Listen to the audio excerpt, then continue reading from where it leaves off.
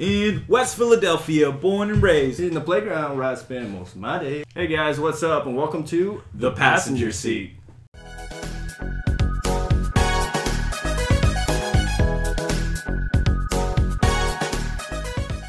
This is your host, Carlos. And Joseph. Yeah, you were saying it for me? Oh, yeah, Okay, I was going to. I was going to help you a little bit. Yeah, if you hadn't noticed, today we're going to be talking about, maybe you might have guessed it, 90s TV shows. Yeah, although a lot of people, at least a lot of people that I know, would kind of confuse Fresh Prince with 80s. Really? Yeah, it's weird. It's from the 90s, guys. So 90s TV shows, live action. We're not going to say sitcoms because there's maybe, one show on here that's not a sitcom? Yeah, they're not all sitcoms. We're just going to talk about popular 90s shows and the shows that meant most to us as well. Right. Also, we're not going to do them all. There's a couple that most of you are going to say, hey, where's this? Where's that? Where's the other one? There's a lot of 90s shows. There's a lot. Don't worry about it. We are going to make another video where we are going to talk about the ones we missed. And trust me, we want to talk about them. So, we're going to do it in a similar fashion as what we did with the animes, where we'll talk a little bit about them, give a little... We'll jump into some facts and things like that. Yeah, some facts and even some fun facts and history on the show. So, the first one.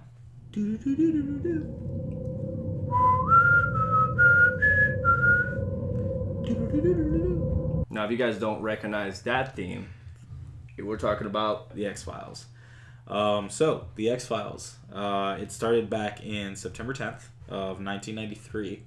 Chris Carter was the creator. And the series is basically these two FBI agents, Fox Mulder and Dana, what's her name? Dana Scully? Scully. Yeah, so it's Mulder and Scully. And basically they're investigating the X-Files, which are these...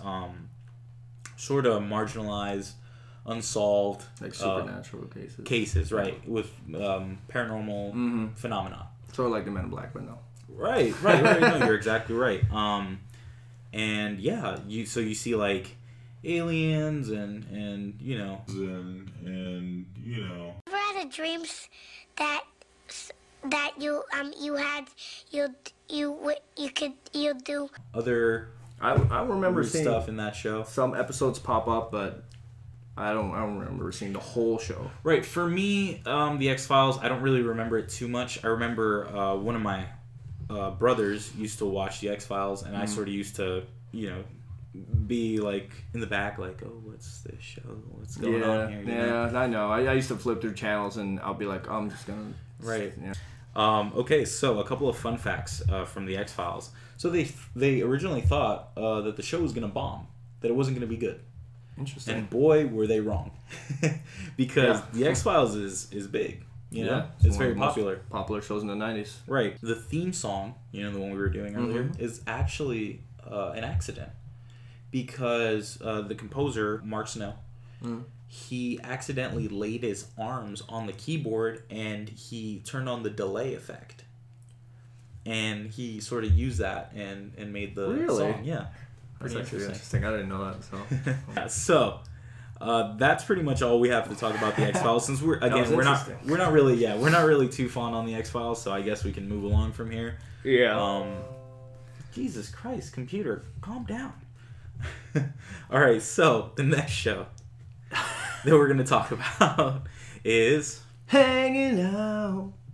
Oh man, I forgot the rest of the lyrics. Down the street, same old thing. Sing. We did last week. All right, we're gonna be talking about That 70s Show, and yes, it says That 70s Show. It did premiere in the 90s, 1998 to be specific. And I know a lot of you 90 kids remember this show because you were too young to watch it when it came out, but I bet you in the early 2000s you were watching almost every episode. Right. Yeah, who doesn't forget Eric, Kelso, Hyde, Jackie, what was her name? Donna. Yeah, and of course, Donna. Fez. What? What? I thought you'd be more into Jackie. She was just... Oh, I shouldn't do that on camera. So it was created by Bonnie Turner and Terry Turner. They started this show because of all the memories they had when they were young. Right. And, living with their friends in Wisconsin and doing things like without having internet. They had basic TV, So all you had to do is hang out outside with your friends and get stoned, basically, is what they did in the show. It's actually... It was in Fox. It was premiered by Fox. And a funny fact, when I actually mentioned the thing about, if you like Mila Kunis or not, Mila Kunis started this show at the age of 14. What? Yes. So by the first season, she was 15 years old, and she lied to the creators of the show and said that she was 18. Jesus Christ. Just so she can get the role, because she knew that there were restrictions to minor labor. Jeez. Yeah. That's lying. No, for real, it's cool. You got to do what you got to do for that hustle. You know what I'm saying? And that was her in the show. It was her first kiss, first time making out with a man. Wait. So did they actually make out with her, thinking that she was 18? Yes, that line.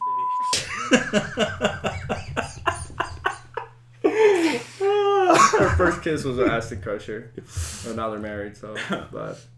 It's cool. It's cool. I respect Ashton. He's doing a lot of things. I believe it was in around the second season where she finally was like, "Oh, okay. I'm 16 now," or whatever she was at the second season. So yeah.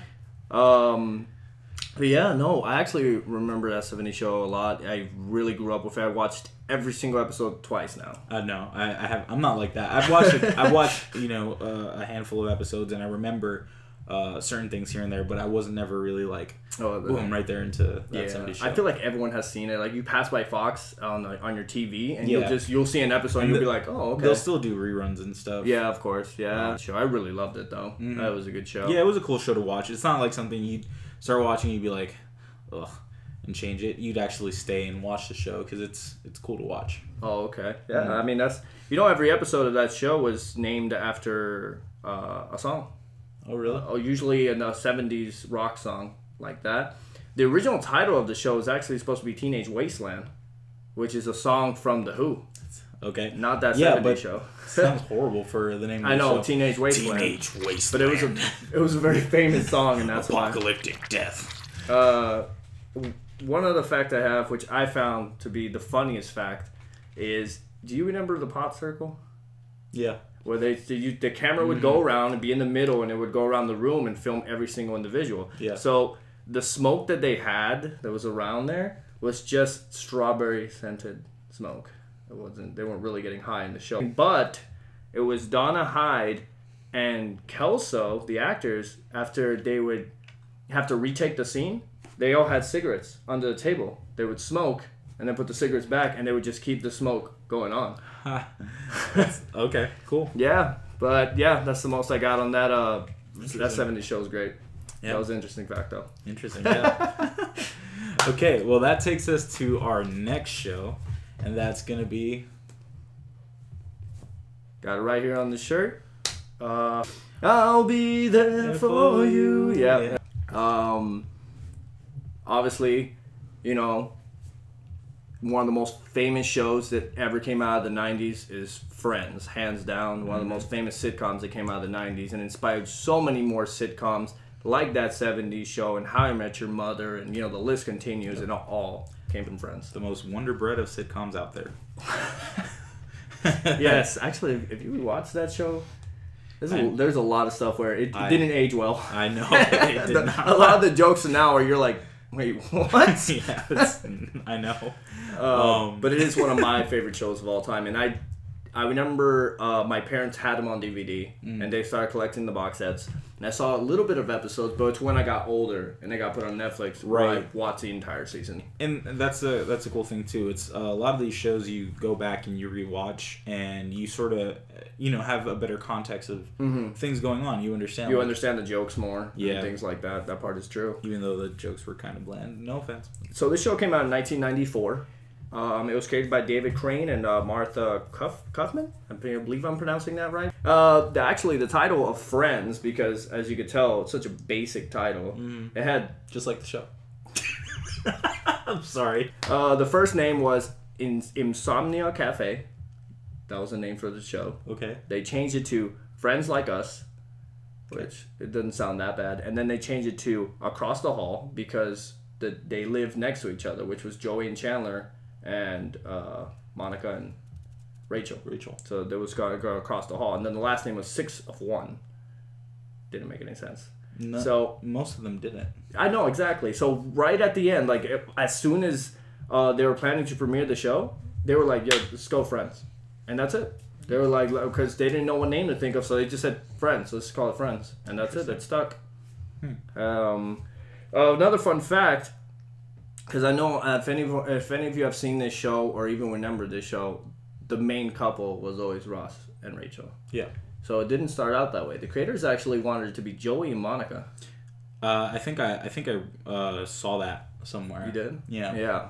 They wanted it actually to be more focused on the relationship between Monica and Joey, because in the beginning Joey didn't start out as a dumb character. It gradually builded to him being more dumb. You can't say dumb in 2020. Oh, I'm sorry. It's offensive. Okay.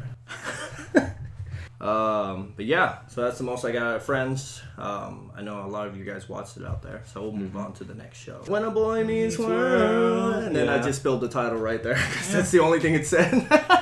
Boy Meets World. Oh man, Boy Meets World came out in 1993. That was the year I was born. Now you guys know my age. So old ass motherfucker. Okay. So it was created by Michael Jacobs and April Kelly. They came up with the idea, basically the same way the creators of That 70's Show came up with the idea. Growing up with your friends when you were younger, and this is different because they started all the way in middle school from when he was a little kid, right? And as the show progressed, it reached all the way to college. Actually, I think even ended up him getting a job, because the show went that far. It continued. It got so popular that it continued for that long that they were able to go through middle school, high school, college, and eventually, I think they did the same thing with Saved by the Bell. Yeah, no, they did. Sort of, they did the same thing. The same way. The same way. Which is, I was sort of gonna get to. I never really watched Boy Meets World. I didn't watch it too much because I think I watched more of Saved by the Bell. For me, it was Saved by the Bell. Yeah, of course. Which I like. I don't know. I watched way more. I found it more interesting. It actually had a decent intro.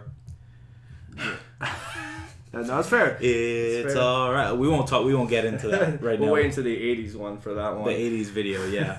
But yeah, Boy Meets World, hands down, has to be my favorite 90s show. I remember coming home from school and on ABC and just watching episodes, and it wasn't until recently where they put it on Hulu that I watched the entire series. And it's very hard to watch twice because it's so long. Right. And they go through so much. Well, people can watch One Piece. Okay, well, I guess that's fair.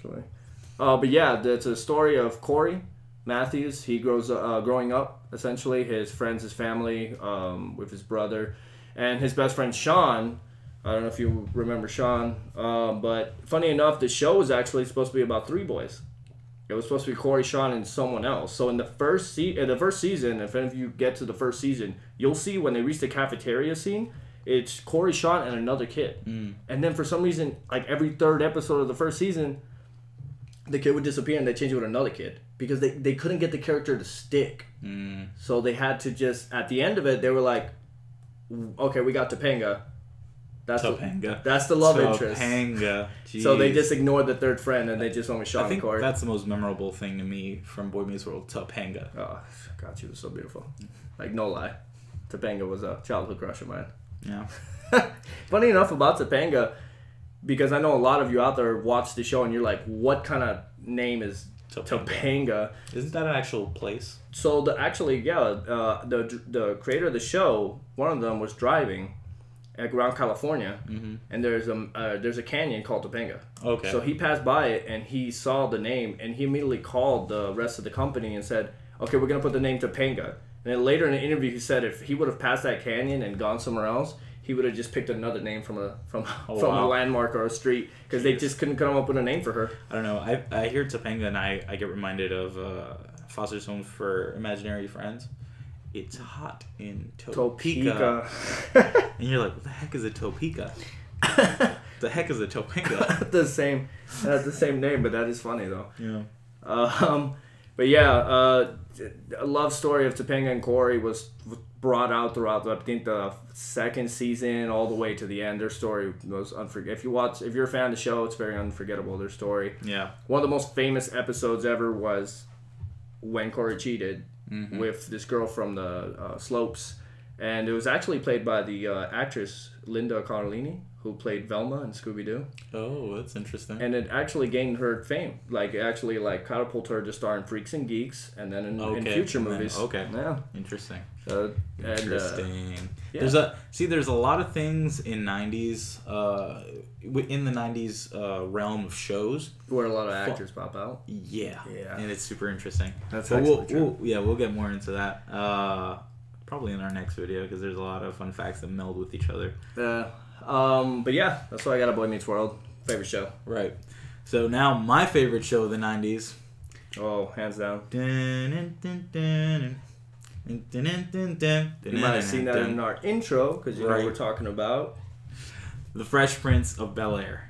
Man, oh man, what a show. One of the most popular shows. What a show. Okay, so The Fresh Prince of Bel-Air started in September 10th of 1990, and it went all the way to May 20th of 1996, so 6 years in the running, right? Yeah. It did start on NBC. The creators were Andy and Susan Borowitz.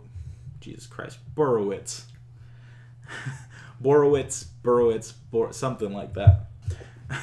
It follows the story of a fictionalized version of Will Smith, who gets into, he's a teenager from Philly. He gets into a fight in his hometown, and his aunt and his mother sends him with his uncle and his aunt to their Bel-Air mansion. Yeah, which all of you know, Will Smith started as the Fresh Prince and Jazzy Jeff. Yep. Yeah. Back in the 80s. Right. So yeah, he moves in with his rich uncle and aunt, and his lifestyle, or the way he of course clashes. Not coming from money, so. Right. Wow. So characters, right? You had Will Smith playing Will Smith. You had James Avery as, of course, Uncle Phil. First things first. Rest in peace, Uncle Phil. Yes. For real. You had Alfonso Ribeiro as Carlton. Right? It's not unusual. Yeah. Oh, yeah. You had Janet Hubert Whitten and then Daphne Maxwell Reid, who both played the part of Vivian. There was like a whole thing that went on there. Yeah, so it was 6 seasons, and I remember that because Janet played 3 seasons as Aunt Viv, and then Daphne did the other 3. You had Karen Parsons as Hillary. You had Tatiana M. Ali, which was Ashley. And then you have Joseph. You had Joseph Marcel, who was Jeffrey. Oh, Jeffrey. Yeah. God, when he would make fun of Uncle Phil all the time, it was hilarious. Yeah, his lines were just on fire, dude. But yeah, that show for me, dude, I remember watching it so much as a kid. And then as I got older, I rewatched it when it was on Netflix. Netflix, bring it back. I was going to say, because it's not on Netflix anymore. No, it's not. And I rewatched the whole thing on Netflix, and it's one heck of a show. It's a great show. It's a great show. You have insane amounts of comedy, between all the characters, because they all deliver on such a great level. And all of them are, I believe, Broadway actors. Will Smith was the only one who came in. He wasn't even an actor. Yeah. He's just there. And then you had he had no acting experience. And I think he mentioned that when he rewatches the first it's season, it's cringy, yeah. But and then you had those moments that were really heartfelt. Oh, the most famous scene. Oh, with his dad. Fresh Prince of Bel-Air of all time. You had that one where it says with his dad, but what about the scene where he has with Carlton? The gun. Oh, bro. Yeah, actually in that scene, makes my hair stand up. Of when he was with his dad and James Avery, they did the first take and he messed it up, and James Avery pulled him to the side and he was like, in the entire scene, I want you to focus your energy on me. And he was able to get to the scene, and at the end when they hugged and he was crying, James Avery whispers in his ear like, "That's damn good acting," is what he whispers in his ear. Oh, wow. Yeah. Uncle Phil. Uncle Phil. Yeah, so a few fun facts. So did you know that Will was actually, he was in serious debt when he first came into I did know that, actually. Fresh Prince. Yeah. He was almost $3 million in debt with the IRS. Because he spent a lot of money, I know. You know, the IRS be coming for their money. So yeah, he came into that. Pretty much he agreed to doing that show because of the situation, right? You make that bread, bro. Did you know that Tyra Banks made her acting debut on the show? Really? Yeah. Because she was a model first, of course. Yeah. Okay. Did you know, or do you know, what Jeffrey's last name was on the show? I don't. Because I'm going to say Jeffrey Butler, but I ain't right. You are right. It's Jeffrey Butler. So, okay, and did you know what shoes were inspired by the Fresh Prince Bel-Air? The Jordan Grade 5s. Okay, and? And the Bel-Airs. Okay. They were released later. Well, I mean, the Jordan Grade 5s were not inspired by that. He just popularized them. Right. That's what it was. Because he wore them without shoelaces, and no one ever did that. Because apparently they had an elastic that held onto your feet. So he popularized the Jordan 5 by wearing them without shoelaces, especially the grapes. Right. Yeah. Basically, that was it. Yeah, a really popular show. I mean, he inspired a lot. That show inspired so many things. Oh, yeah, for sure. I know that a lot of people really enjoyed that show, and it's very, very popular. 100%. Well, yeah, that is the end of, the shows that we have for today. Yes. We hope that you, our viewers, enjoyed what we were talking about today. Like, subscribe, comment, try to help us a little bit here. We'll continue bringing content for you guys. Catapult us into stardom. But seriously though, we do like having fun doing these videos. We do actually enjoy these. So. And for sure we'll be making another video talking about the shows that we didn't get to talk about today, so make sure to stay tuned for that. So hopefully you enjoyed this ride, and hopefully you'll join us on the next ride here in the passenger seat.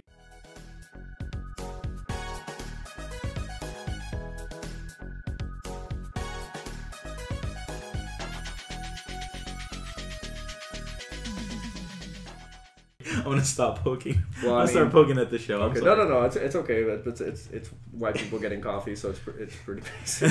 That we're not putting in the episode. We're probably putting that in the bloopers. Well, people can watch One Piece. Okay, well I guess that's fair. If you can watch One Piece, you can watch Boy Meets World. If you're brain dead enough to watch One Piece, no offense, like 800 episodes, just Yeah, I think they're getting up there actually.